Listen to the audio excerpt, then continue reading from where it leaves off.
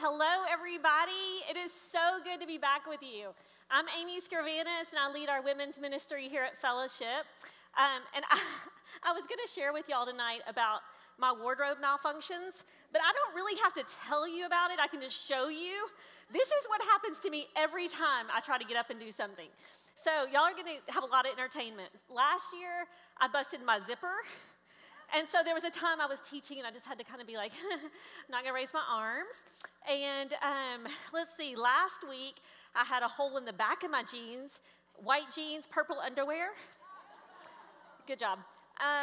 Let's see, for the Razorback game, I decided I should put on some self-tanner, and then I should wear white shorts. Anybody know what happens if you do that? You sweat, and then you look like you've had an accident. Not a good plan. So anyway, yes, I just spilled water all over myself. Well, you guys, I am so excited to be back together for our women's Bible study. And I just want to know real quick, raise your hand if you were with us last year. Okay, about half of you. So then raise your hand if you were not, if this is your first time. Yeah, so I love seeing that. You guys, we have gone from 7 groups to 10. And it's just so exciting because I know a lot of you are here because somebody invited you, or maybe you're new to Fellowship, or you heard about us in the community, and we are so glad you're here. We know we have a lot of churches represented and just women from all walks. And it's just a joy to get to be able to be together. So I want to introduce our team really quick to you, just to kind of help you know who we are. First of all, we're going to put a picture up. This is our staff team here. So I lead women's for our campuses. So we at Fellowship have 6 campuses, and I oversee this women's Bible study and our ministries across the campuses. And Carrie Carter, who is in the orange, I guess we'll call that, Carrie's in the back of the room. Carrie, you want to wave to everybody? There's Carrie. Carrie's amazing. Carrie is our West Little Rock women's pastor.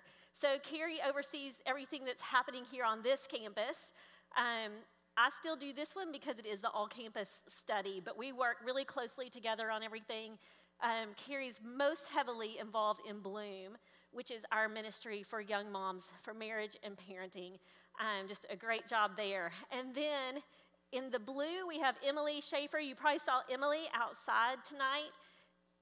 If anything runs smoothly around here, it's because of Emily. So you might not see her up front, but you are seeing her in all the details. She is incredible. She's the one that pointed out my purple underwear situation. So I cannot survive without Emily. Okay, so next I want to introduce you to our teaching team. And if you were here last year, you'll recognize these faces. This is, in the middle, we have Rebecca Price. And then to the left is Trisha Schmidt, and then myself. And this was us just last year at Rebecca's 40th birthday party. We were celebrating. And so I love our teaching team. We have so much fun just preparing for you guys and working on these lessons together. And I think you'll enjoy the fact that we're all very different teachers. So if you don't like listening to me, don't worry. Next week, you get somebody different, okay? So it'll be good. All right, so we had our leader training, as I said, last week, and one of the things that we did was an icebreaker. Rhea Fix, who is one of our leaders, does this kind of for her business, or for her work, I should say. So she's really skilled at icebreakers. And one of the things that she had us do was just share 3 things that we did this summer as a way to kind of get to know each other. And some of y'all may be doing this in your groups later, so you might start thinking about that in case your leaders do that. But I thought I would do that with you guys just as a way for y'all to kind of get to know me a little bit. So the first thing I did this summer, and probably the biggest thing I did this summer, was my oldest daughter got married. And so I've got a picture of our family now. So in the middle is my oldest daughter, Sydney, and her new husband, J.D. Oliver. And we really love J.D. He's so sweet. And he adds some height to our family, which is amazing. We're happy about that. And so on the other side of Sydney is my husband, Marty. Marty is a counselor, has his own practice here, and he's great. And then Sophie is our middle daughter, and Sophie is a sophomore at the U of A. And then our son, Will, is on the other end, and Will is a junior in high school. And so he's my only one home, so life is just pretty easy right now. He's pretty laid back like his dad. So we did that, and then after the wedding, my husband and I had our own getaway to Colorado. While Sydney and her husband were on their honeymoon, we had our own getaway. And so if you guys are in that stage where you have people getting married, I highly recommend it.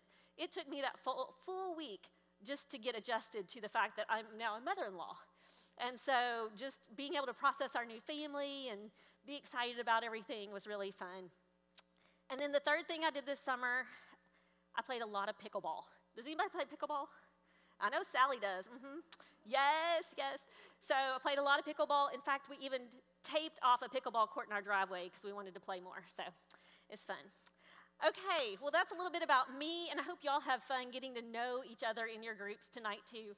That's really what tonight is just getting to know your groups. Some of you know each other, some of you don't. Some of your groups are going to be super big, and that's because people just kept signing up, and we love that. But you guys may end up deciding, y'all could have some discussion about if you need to be 2 groups or even have 2 tables when it comes time for discussion so that you stay one group, but each week you kind of break up a little smaller for discussion. I'll let y'all work that out in your groups, and your leaders will lead you through that. Okay, so our book for this semester. Will someone hold up the book? Yes, right here. Mary's holding it up. If you do not have your book yet, the book is In His Image by Jen Wilkin. You can order it, and I would say go ahead and get that so you can read the first chapter for next week. I think it's just going to be great. And then if you guys miss a week, we record this every week. So if you have to miss a week, you can find the recording and get caught up. And so we're going to put that up on the screen. We've got our podcast, if you are one that likes to just listen to it as you're driving or whatever. We also have our YouTube channel, and you can also find it on our website. If you go to fellowshipar.com/women and you scroll to the bottom, you can find all of these recordings. Also, you can follow us on Instagram and Facebook. I'm terrible at social media, so I rarely post anything, but maybe somebody will figure this out soon and we'll be more active on there. We could use some help in our tech booth each week. So if you would be willing to volunteer just even every other week, it's super simple. You're literally pushing a button. It helps us to be able to insert these slides into the recording so when people are watching it at home, they're able to see those slides as they go, but it's too much for one person to manage all that. So if you guys feel like you could handle that and would be willing to help with that, find me afterwards, and I'll get your info, and we'll get you on a little rotation there. Let's see, what other announcements? We have an emergency response mobile pack coming up on October 5th. There's 2 shifts available. You guys cannot do the 7 to 9 shift because you're here. But if you would like to do this mobile pack, that 4 to 6 p.m. shift you could do before Bible study that night. I do know the slots are filling up, so if you're interested, go ahead and get signed up. These have y'all done these meal packings before where we pack the meals? This is going specifically to help people from Ukraine who need these meals right now. And so I'd encourage you guys to be a part of that. We'll be bringing things like this to you guys throughout the semester just so you're aware of opportunities to serve, and we'll look for opportunities where we can do that together, but also where you can do that yourselves. All right, so a little bit about what to expect in here. First of all, if you look around the room, you will see that we are groups of all ages and life stages, and we do that on purpose. We really want your groups to be mixed in a way that you are learning from people from all stages of life. And we got such good feedback on this last year that was one of the things people most enjoyed about this study, was being able to be around a table with women from all walks of life and really get perspective on things. And so we stuck with that, and we're super excited about that. And, you know, this is a place where we just all want to come together and encourage each other no matter where we are in this journey. So I want to encourage y'all to come as you are. If you've been working out and you don't have time to go home and get looking cute, do not worry about it. I'm always going to be a mess, so it's fine. And if you're coming straight from work, that's great. Just however you need to come, just come. We've got the cafe is open every week at 5:30, and they serve a home-cooked meal, and it's $5. I mean, you cannot get that good of a meal anywhere for that price. And so I would encourage you guys, use that time. Come get dinner, decompress from your day, enjoy catching up with someone in your group or someone, even if you've got kids you're bringing, you can have dinner with them out there before you drop them in childcare. But just want y'all to know that's available as well. And it's never too late to invite a friend. I know I said our groups are getting bigger and full, but we are not full ever. We always have room for more people, and we will figure it out. We'll multiply our groups however we need to, but we want you to continue to include women, invite women. Think about the women that are in your life that could use a community like this, because I know that for a lot of us, this has been just a great place for us to connect, and even just kind of midweek to just stop in our week, connect with other women, and focus on God's word has been just really good. We are super laid back, but we do want to encourage you to commit to this time. It's really important that you commit to this time, not just for yourself, but for the women in your group. When we're consistent here, we build relationships. It helps us grow together. So one of the things I'd recommend doing is just going ahead and marking it on your calendar. Look at other things you have scheduled and do your best to be able to work it out that you can make this a priority. So we've got a great semester planned for you. And what I'd love for us to do right now is just to take a minute. I'm going to give you maybe 2 or 3 minutes. And I would love for you just to think about and pray about what God has for you this semester. So we're going to just kind of ask some questions. Ask God, what do you want from me in Women's Bible Study this year? What do you want to teach me through your word? And how do you want me to encourage others this year? And you've got room on the back of your handout if you want to just write some things down. But we're just going to give you a few minutes. We'll turn on some music and just give you a few minutes to think about that and pray about that as we prepare for this year.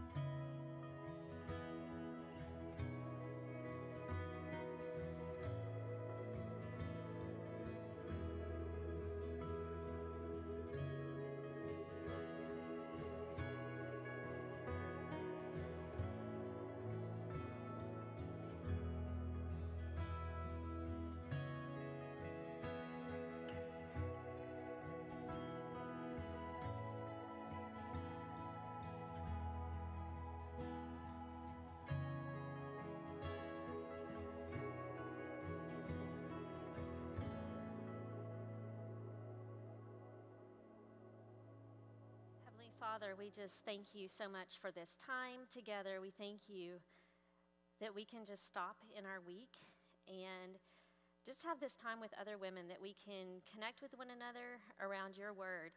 God, we thank you that your word is living and active. And Lord, that you are at work changing our hearts and our lives. And God, we just thank you for that. I pray that you would guide us in our time tonight. And Lord, just help us to focus on you. Help us to remove distractions from our minds and just to focus on you. We thank you, Lord. Amen. Well, there's a lot of good reasons that we do Bible study. And God uses this time when we're gathered. He uses this to strengthen and encourage us. He uses this to teach us about himself and to help us to learn how to follow Jesus in our daily lives as we're talking about that with one another and working those things out. But there's one verse that's been on my heart this summer, and I just wanted to share this with you guys. Deuteronomy 29:29 says, "The secret things belong to the Lord our God, but the things that are revealed belong to us and to our children forever, that we may do all the words of this law." I just love that verse. That's a verse that I came across this summer, and just thinking about how amazing that is. If you think about who God is and how big and great, and we cannot fully know him and his ways, but how amazing that he has revealed himself to us in his word. That is absolutely incredible. And so I want us to just think about that this is why we study the Bible. It's so that we can know him, not just to know about him, but so that we can know him as he's revealed himself to us in Scripture. And that is a beautiful gift, and it's something I really don't want us to take for granted, because I think a lot of times we can, and we need to stop and just realize this Bible that we have is God's word to us. So my prayer is this semester that we will all grow in our awe of who God is, and then in our desire to just read his word and to know him, and that we would just recognize that his word is living and active, and that he is at work changing lives. So over these next 10 weeks, we're going to be looking at 10 characteristics of God. Our book is titled, In His Image, 10 Ways God Calls Us to Reflect His Character. And in the introduction to our book, Jen Wilkin proposes that maybe we're asking the wrong question. Have you ever been faced with a decision and you just couldn't decide what to do? Maybe it was a job opportunity or a move to another location or where to send your kids to school, some sort of decision. And you prayed about it, you did your research, you asked questions, you talked to people that you trust, and you just still weren't sure. You wanted to do whatever was God's will for you, but it just wasn't clear what that was. Have y'all ever been in that situation? Jen suggests that there's a better question that we need to ask. She says that for the believer wanting to know God's will for her life, the first question to pose is not what should I do, but who should I be? And these questions, they're not unrelated. But as Jen says, the order in which we ask them matters. If we focus on our actions and we don't focus on our hearts, she says, we may end up merely as better behaved lovers of self. So let's look at these two questions. What should I do? When we're posed with that question, the answer can go in a million directions, right? And often it's determined by some combination of logic, values, desires, feelings. We may pray about it. We may even have a clear sense of where we think God's leading in it, right? But if we're honest, we recognize that it's hard. It's hard to discern with clarity God's will in this way because our own emotions sway our hearts, our own desires, and they confuse our minds, right? And then there's this question, who should I be? When we start with who should I be, we align our hearts with God's will, which is clearly spelled out in Scripture. God's will is for us to be conformed to the image of Christ. Let me say that again. God's will for your life and my life is that we be transformed, we be conformed, so that our lives reflect the image of Christ. This is what he wants for our life. And so there's no confusion here. Remember in Genesis 1:26, God said, let us make man in our image after our likeness. We were created in the image of God. He created us to perfectly reflect his glory. But we know we don't perfectly reflect his glory, right? Romans 3:23 tells us that all have sinned and fall short of the glory of God. But God shows his love for us in that while we were still sinners, Christ died for us. So we bear his image, but not in the perfect way that he originally designed for us to. But because of Christ, we can reflect God's glory. And so God's will is for us to be conformed to the image of Christ. Colossians 1:5 tells us that he is the image of the invisible God, the firstborn of all creation. And Hebrews 1:3 tells us that Christ is the radiance of the glory of God and the exact imprint of his nature. This is why he's the only one who could make a way for us to be reconciled to God, because Jesus is the perfect image bearer. He alone was qualified to pay the penalty for our sins on the cross. And Rebecca's going to talk more about that next week when we talk about God's holiness. That's going to be our first one. Way to start with a really big one. And so we're going to talk about God's holiness. But here's my point. Through Christ, God has made a way for us to be remade into his image. 2 Corinthians 5:17 says, if anyone is in Christ, he is a new creation. The old has passed away. Behold, the new has come. We are being remade in his image.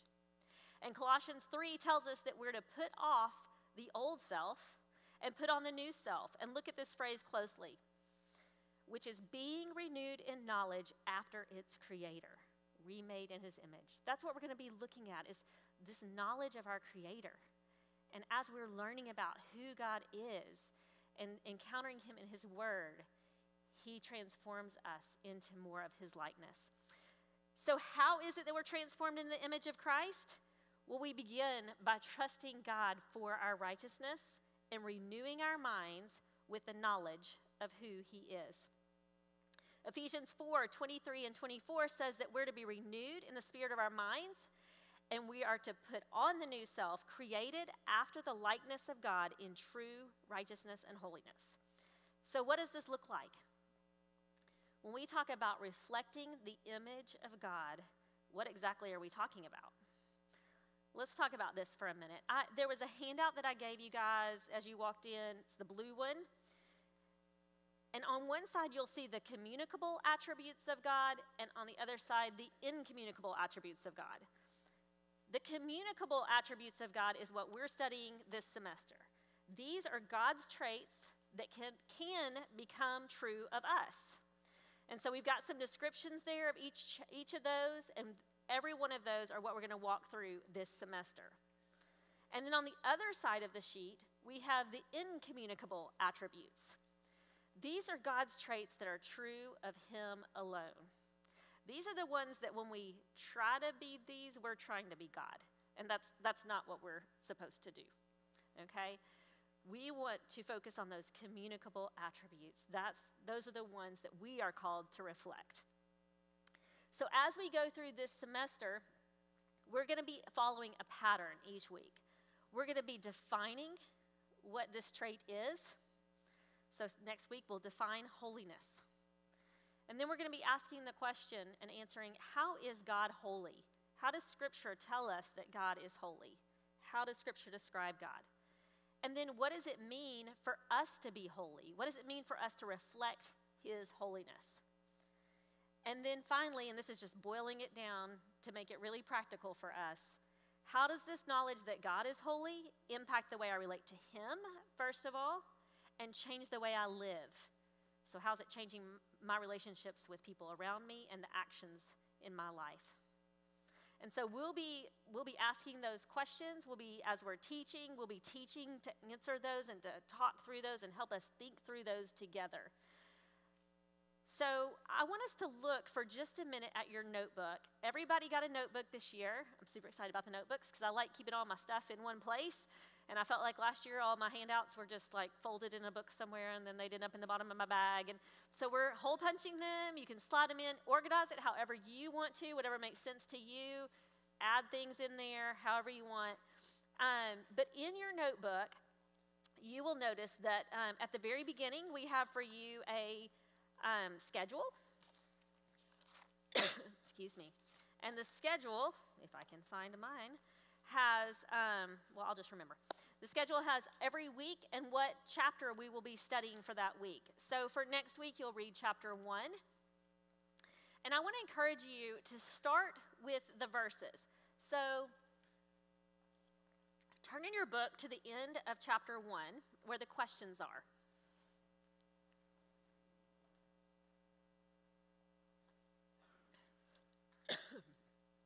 At the end of chapter 1, so sorry, y'all. At the end of chapter 1, you'll see when right before the questions, there's a section that says verses for meditation. I want to encourage you to start with that before you even read the chapter. Start by looking up these verses and writing them out. So sorry, my throat is dry. We've given you a place to do that. You'll see in there in your notebook, you'll see a spot that if you go past the calendars, each week you'll see that we have, so it'll say God is holy, and it'll say verses for meditation. That's your place to write out those verses.